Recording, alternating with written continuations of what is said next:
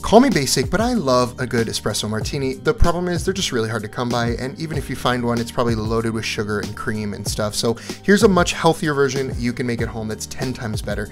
Also, I'm using real espresso, but I give you options for how to do this without an espresso machine in the link in my bio.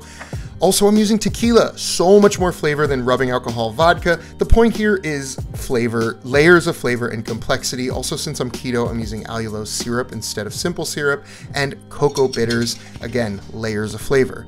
Shaking that up super aggressively with one giant ice cube to kind of minimize the amount of water that melts into this as I shake. It's also going to help get that really nice foam on top, and double strain it through, and there you have it.